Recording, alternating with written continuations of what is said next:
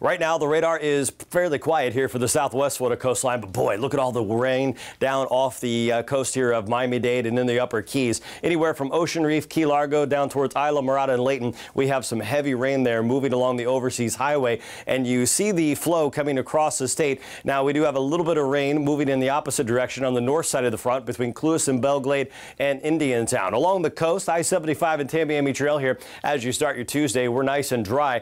Unfortunately, yesterday, what few showers we saw around missed the rain gauges. You see both zero there at Naples and Fort Myers, so our deficits continue to grow. But again, by the time we get towards the weekend, we're hoping to put a big dent in these numbers as we have a significant chance of rain here in the next couple of days. As far as your temperatures this morning, it is in the upper 60s to low 70s, but it is windy still this morning. That wind near 15 miles per hour, and right now at 618, readings of 12 both at Marco and Punta Gorda, and we have a gust of 20 in Venice, 12 in the Cape. We're going to see our winds gust today up to 30 miles per hour or higher at times. They'll be sustained near 20. Check out the forecast for the gusts. All the way through the afternoon, we're looking at 30 miles per hour, possibly higher at times, as it is going to be a windy day with a 30% chance of a scattered shower. We talked yesterday about today being a little drier than what will be especially for the mid parts of the week.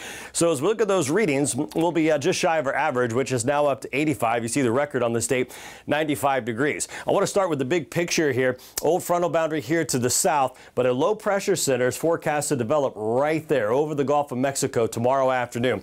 That's going to pull moisture back overhead, and tomorrow we're looking at an 80% chance of rain with a south flow here Thursday morning, maybe a few showers for the morning commute, and then scattered thunderstorms throughout the day.